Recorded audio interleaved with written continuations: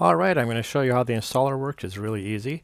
So you go to the web page, you click on the application folder. You've already done this, I assume. Then you click on the link here to get the installer, the setup.exe file. It takes a few minutes to download, so I've already done that. So it's in my downloads folder. Here it is. So I'm just going to double click on it.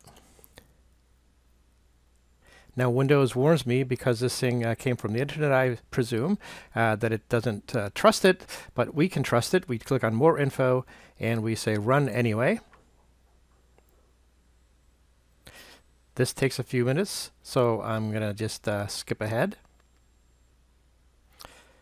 There we go. It created a shortcut to the application on the desktop, and it actually starts the application up. So now it's running.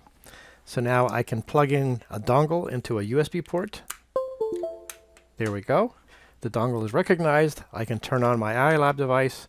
That's recognized. I can select some sensors and I can record and I can do experiments.